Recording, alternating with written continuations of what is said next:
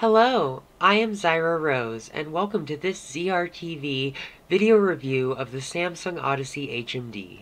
Just so you are aware, no one has sponsored this video, and I bought the item in this review at full retail, so this is purely my own personal opinion and nothing more. Let's get started by talking about the categories we have today. First, we have comfort and build quality. Next, we have displays. Then we have audio quality, followed by controllers, and finally, tracking. First thing I'd like to do is show you the Samsung Odyssey. If you haven't seen it, I mean, you probably have, but if you haven't, that's what it looks like. It's pretty simple. It's probably my personal favorite headset out of all the first-gen headsets. It's better than the Oculus or the HTC, and I love it. It's great. Like, it's the best headset I have, so let's start talking about the comfort and build quality. First, I want to talk about the build quality. The build quality is nice. I like this headset because unlike other WMR headsets now, although this can be a little bit of a drawback, but also a bonus, is that this headset doesn't have the hinge, so the face can't lift up and fold up like other WMR headsets, but at the same time, it's also a blessing because then it won't break. There's not a hinge there that can break, and I like that. And overall, the build quality seems pretty good. It doesn't have a whole lot of rock, it doesn't have a whole lot of movement. Everything's pretty solid on there. I like it. It's good. It feels, when I put it on, it feels very sturdy and like solid on my head. It doesn't feel like it doesn't wiggle. It stays firmly in place, and it's great. So I like it. Next, I want to talk about the what I've heard called the PSVR style headband. Now, this headband is personally my favorite way to mount a headset to your head. Like, it's more comfortable because instead of putting all the pressure right here around your eyes, the pressure comes up here on your forehead, and then it just hovers over your eyes, just barely touching the skin there, and it's so much better. I mean, like, for heat, like, you sweat less, you feel it less on your face, you feel less pressure, it's great, and sweating less is worth it alone. That is, because, you know, if you're playing an active VR game, sweating can become a real problem, and having a headset that helps you sweat less is definitely a way to go. I like it. Next, I would like to talk about the leather padding, or the fake leather padding as it is. It's what they chose to put around the face pad, up here on the head part, on the forehead mount, and on the backrest. Like, they all have this nice fake leather padding, which in my opinion is better than any headset that uses a foam padding, because foam paddings just soak up sweat, and then it just gets stuck there on your face, and you just feel this wet mess on your face for hours as you're playing, and it's just terrible. Terrible. This is all, you know, this vinyl, and so if you get sweaty and get this sweaty, you can literally just take it off and wipe it off with a rag, and it's clean, and it's dry and clean, and it won't get your face wet. It doesn't hold sweat there. It's great. It's much better. I like it better. I think it's much more sanitary than the foam. But that could just be me. Other people may have different opinions, especially depending on how much you sweat as a person, because I don't sweat much, but when I play VR, I sweat more than I normally do. And so, especially when I'm on my VR treadmill and actually walking in VR, I really sweat. And so, to me, it's important to have a headset that doesn't soak up my sweat. Like, it is so important for my headset not to do that. And so I am very happy with this headset. It's great. So the next thing I want to talk about is something that I modified off my headset. So I'll edit in some pictures so you can actually see what it looks like and on the stock version, and then you can see the comparison to mine. There were nose flaps right in the nose hole for the headset.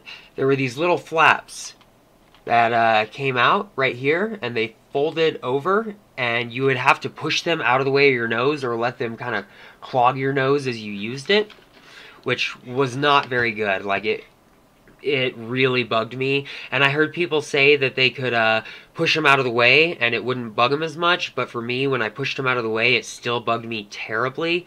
So I cut them off with a pair of scissors. I have no regrets. I love it. I'm glad I did it. But I wouldn't recommend doing it yourself because it'll probably void your warranty or anything else you might have on it, and then it'll also let a little bit more light into the nose flap. Not much. Just a little bit. Me personally, it doesn't bother me at all because this headset has very little light seepage in the first place, and I really like it. So it doesn't really bother me, but, you know, like I said, I don't recommend doing it. Another thing I'd like to bring up real quick is that the cable for this headset is significantly shorter than its competitors. Now, it's not terribly short, but it is shorter. And now, me personally, I think every headset should have like a super long cable, like a 16-foot, 20-foot, something like that. Every headset should have that. So to me, this is kind of disappointing, but at the same time, most of my games are either seated or I'm playing on my VR treadmill. So, you know, I don't have to have a super long cord to do that. But I can say I am disappointed about the length of the cord and wish they had thought about it and put a longer cord on it. And so I've got one more thing I'd like to say about the comfort of this device, is that out of all the first-gen headsets I've played on, this is the most glasses-friendly headset I've played on. All the ski mask style headsets like pull off your glasses when you take them off and suffocate your face and push them up against your face really hard. And this headset it still pushes them against your face, but so much less than the other headsets, and it is so much more comfortable with glasses. And when I take this headset off, it actually doesn't take my glasses off with it. Like, I can put this headset on, and then take it off, and my glasses stay on my face. It is wonderful, it is comfortable, it's easy to use.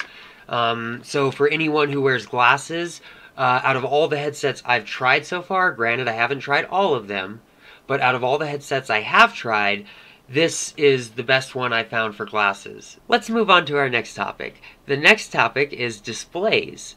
So what this headset has is dual 3.5-inch AMOLED displays at 1440 by 1600, which is a much higher resolution than the Oculus Rift. It has a great resolution. It looks so much better when you look through it. Like, it's so much more pleasing to look at for long periods. Like, I can play this so much longer than I can play my Vive or my Rift.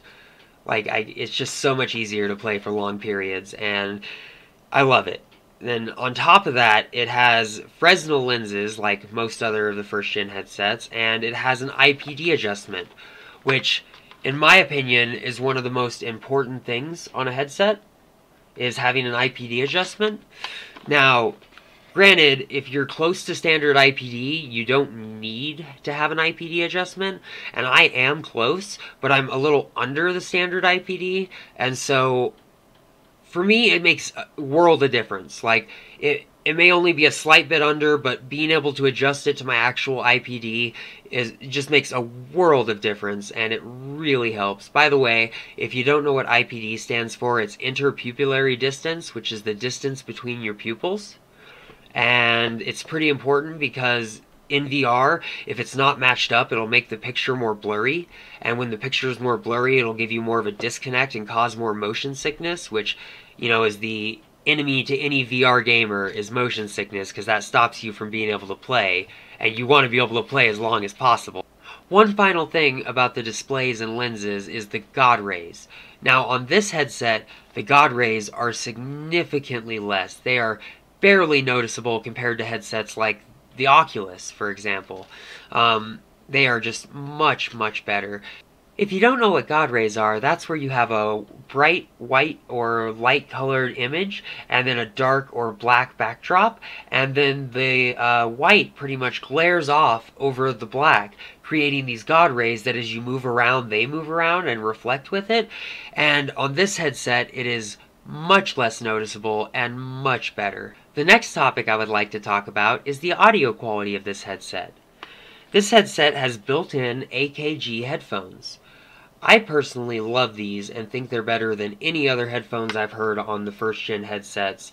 I think they're a great headphone. They sound full, rich. They do 3D audio. They're great. I love them. The only thing I have any complaint about is that they just don't fold out all the way, like the Oculus folds out all the way, but these don't. But it's not really a complaint. I can deal with that. It still gets on my head just fine, comes off just fine. It's great. Next, I'd like to talk about the controllers. These controllers have an interesting design with a touchpad and a joystick. Now, personally, I prefer a joystick. That's my personal opinion, but the touchpad is not a problem. And having the touchpad and a joystick allows this to be more compatible with Oculus games and HTC Vive games, which is great out of the box, but it's still not supported with all the games. But either way, I think it's pretty nifty, but personally, I would rather just have a joystick. That's just me. But anyway, the other buttons, it has a menu button, it has a Windows button, then it has a grip button, and then it has a trigger button. So it's a pretty standard setup other than the joystick and touchpad. It's pretty simple. It fits with most VR games, and it works with most games, so it's pretty good. Not all, but it works with most. It's pretty good. But yeah, the thing about this controller is the thing I have to say negatively about it is that it's just not very comfortable to hold. Like, I mean, it's not bad, don't get me wrong. It's not like you're holding this horrible thing that's just, you just hate holding. Like, it's just, you can't forget it's in your hand. Like other controllers, like the touch controllers for Oculus, you can just forget those are in your hand because they're so comfortable to hold. These, you're never going to forget they're in your hand. They're there, they're bulky, they're kind of uncomfortable, but they're still not a bad controller. They're just not the best controller. So I like them. I have no real complaints other than that, so it's not bad. And our last category is tracking. And I'd like to talk about the tracking capabilities of this headset and how plug and play this headset is because of its tracking. So first of all, as you may know, with the Oculus or the HTC Vive, their tracking happens through towers and sensors that you have to put up on your walls or on your desk or in the corners of your room, wherever you can put them to best cover your area. You have to set up these towers, and that takes time, and you have to figure out where to set them up and run extensions, and it's so annoying to have to do, and it takes so much time. But this headset is unique, and it tracks through something called inside-out tracking, which is done through these two cameras on the front of the headset. These two cameras track the orientation of the headset, and also they track the positioning of your controllers. And the thing is yes, this headset is not quite as good as tracking as the others due to the fact that it can't track behind you when you're not looking behind you, but most games that you play, you'll constantly have your hands in front of you, and if you put them behind you, it'll only be there for a couple seconds, and the controller has sensors in it that'll keep tracking for a few seconds after it goes out of sight. So say you gotta reach behind your back and grab something, or reach down to your side and grab something, you can still do that just fine, and it won't be a problem. So like I said, most games you won't have any problem with tracking, and I've only lost tracking a couple times, and it was through my own problems that I did something that I probably shouldn't have done, but I did anyway. Either way, it's perfectly good tracking. I love it. Now, because of this tracking system, this headset is nearly plug and play. Nearly. Like, all the other headsets, you have to hook up to base stations, you have to run through setups, you have to do so much stuff to get it ready to play. This headset, you can literally just plug it in, and then click standing or sitting, and then if you click standing, you'll do a guardian or a boundary setup, and otherwise if you click sitting, you won't have to do anything. You just click sitting, you're done, you're ready to play. It is that simple. Plug and play. Plug, click, play. Simple. Most headsets, you know, if you want to take it over to a friend's house to show it off, it would be very hard. It would be a lot of trouble. But this headset, if you want to take it over to a friend's house, if you just have a high-powered laptop, that's all you need. Just take your laptop and your headset, you're good to go. It takes a few seconds to set up, and then you're ready to show your friend VR, or whoever you're showing VR, you're ready. It is very simple, and in my opinion, the easiest to set up headset, and I love it for that. And so that wraps up this review with me saying that I highly recommend this headset, especially to people with glasses. And if you're not looking to buy a second-gen headset and you want a first-gen, this is definitely the headset to go with. Better than either of the other choices in my mind, and I think it is completely worth it. If you like this video, please hit like and subscribe. And if you dislike this video, feel free to do that too. Thanks for watching, and I will see you next time.